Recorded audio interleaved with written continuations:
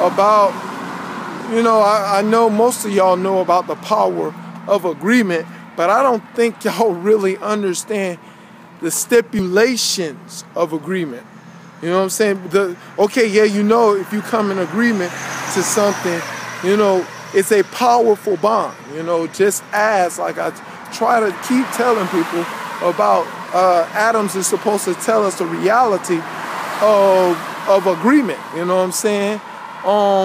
That you need two protons and a neutron to create the function to come in agreement to create matter. You know what I'm saying? And they must come into one agreement. Each proton and neutron has to come into one. You need two protons and neutron to come together, proton, neutron, to create a matter. Very important to understand that idea.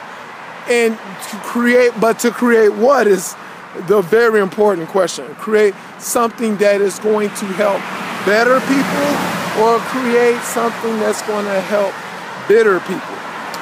Wow, it's amazing. This logistics need to be understood, because if it's created to more likely bitter people's lives, I think we need to know the important logistics of that information.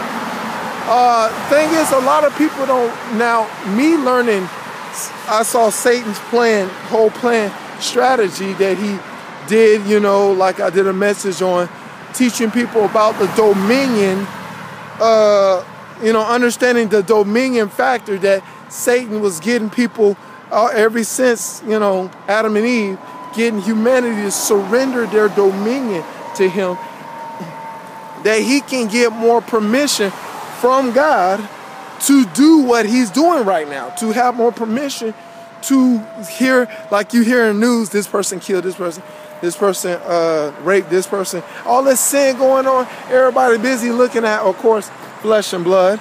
They think, oh, flesh and blood, this person's evil, this person. No, we wrestle not against flesh and blood, but principalities and powers and rules of darkness and spiritual wickedness in high places. People don't understand to what extent the dominion. God told me about the generational curse, or concerning, or like the scriptures talks about that, to generation. And a problem is what people don't understand, that people are coming out of the womb dealing not just with the blessings of their mother and father, and also the curses. And the problem is the way, the dynamic of how they were lined up concerning their chromosomes, they will manifest more maybe the cursed part to their mother and father, or the more blessed part, or it's just a balance between certain people. But the problem is when people, come into this world, that's where they're confused. Am I this kind of person? Am I that kind of person? And the thing is, but they're not sure, but the system, because we live in a dark world, is trying to sway people to believe their negative nature more than a positive nature. And to believe it more so you can come into agreement on, the negative. They want you to come in agreement on your negative nature part and surrender your dominion to them. And what happens is when you come in agreement with it, something gets established. A dominion gets established with Satan. And Satan uses your dominion to get permission from God. That is just amazing. It's like permission from God, just like he needed permission to harm Job. You know what I'm saying? He can get permission from God to do whatever he wants to not just to do to you, but do to your generation and your next generation. That's what the thing about God was trying to teach concerning the children of Israel about sacrifice, making sacrifice, you know what I'm saying, and preserving the sabbatical, or they call it the Shemitah, sacrifice cycle of 7 years. You had to keep up with that sacrifice, because that sacrifice was supposed to maintain the people to gather the dominion to fulfill their purpose to be made in the image and the likeness of God. Matter of fact, the Shemitah started with Cain and Abel. And Cain and Abel, Cain, what Cain did to the Shemitah, killed the, brother that was keeping up with it. But that's another message. But the thing is, because of Satan know the ground game concerning the kingdom of God, and of course the Jews screwed up, and now the church, the Christians are screwing up the dominion.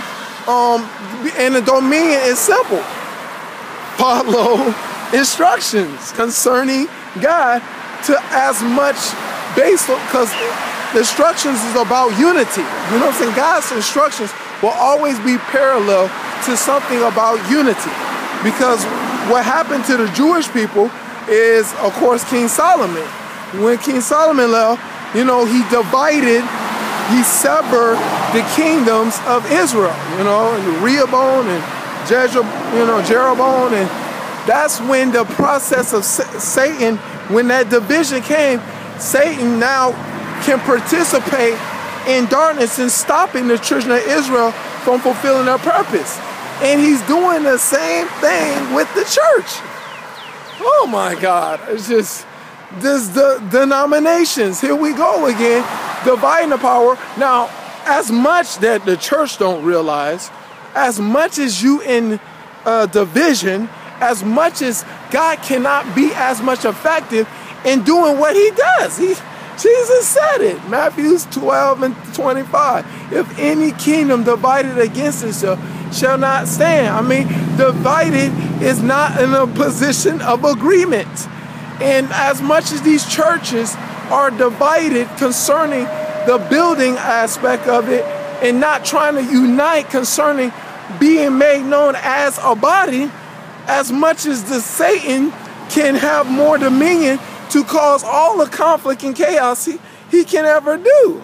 And everybody, like I was talking to a, person, and I told him about, Bruce, gender, look, I have no beef with this guy. I mean, I'm not getting mad at him doing something like that. I'm getting mad at the power source, the people that are supposed to be delivering him from what's going on in his life, not coming together. You know what I'm saying? I have a problem with the church.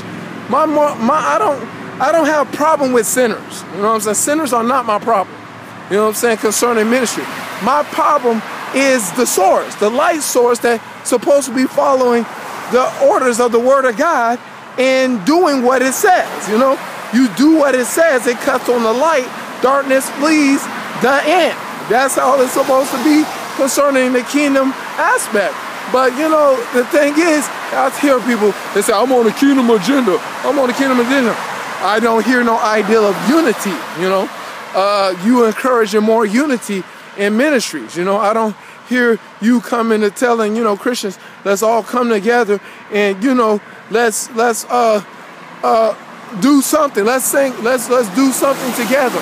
You know what I'm saying? You trying to encourage Christians, come together and do something, unite into something and come together.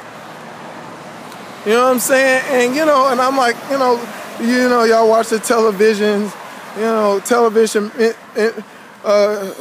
evangelists, why they're not trying to come together? Why is they're not trying to come together and unite and say, look, Christians all across the world, we need to come together.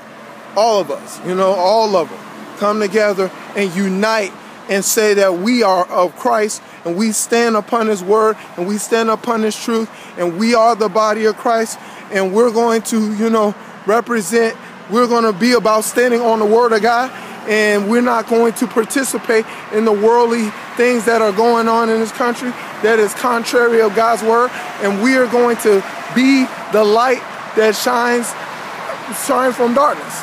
Why they're not encouraging unity? You know what I'm saying? They're not because, hey, that's for you to ask the question. You know what I'm saying? Where's the unity? Where is the spirit of unity? Where's the spirit of faith that is in the scriptures? Ephesians 4, That's the problem.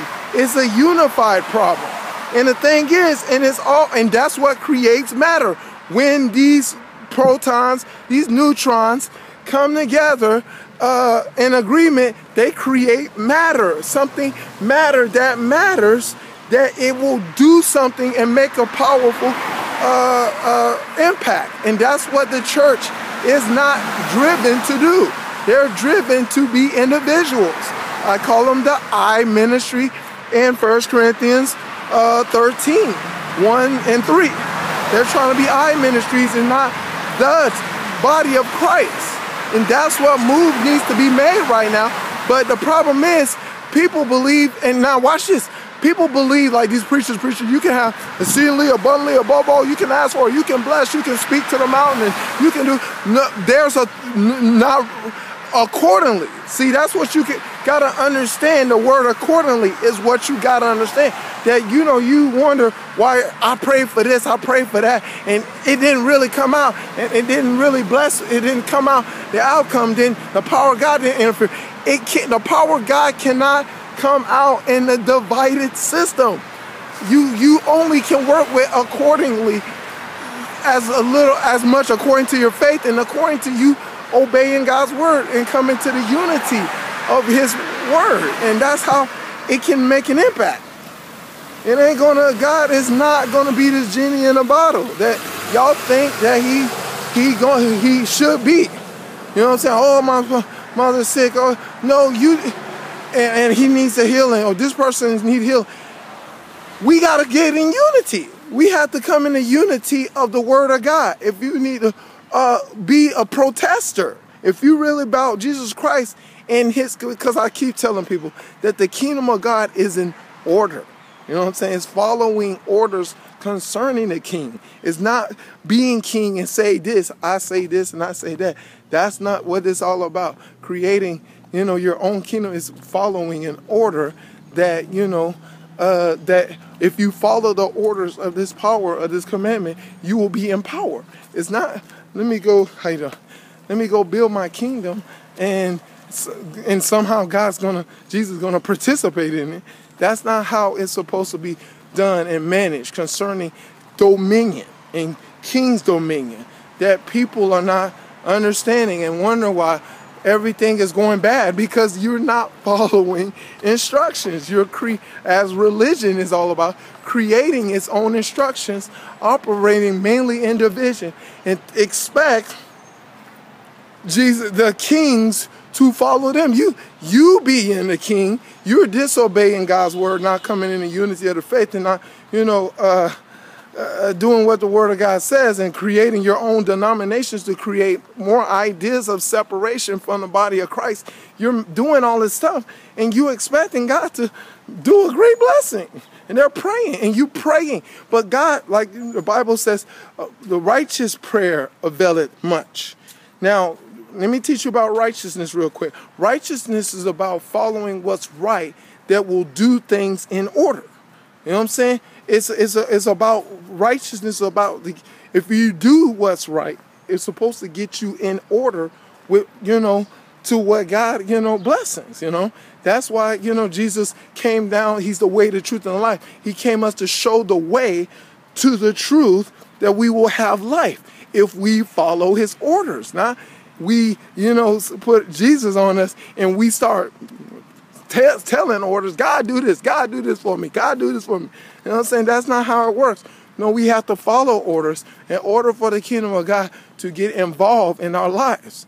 That's how it works. That's how he created. If you want Jesus Christ in your life, you have to get in order. You can't be about, you know, your image and be about yourself and be about, you know, because that's what I'm seeing. Churches like that, you know what I'm saying? You know, it's crazy. Look at that. Methodist. What? And it's united in Methodist. Get out of here.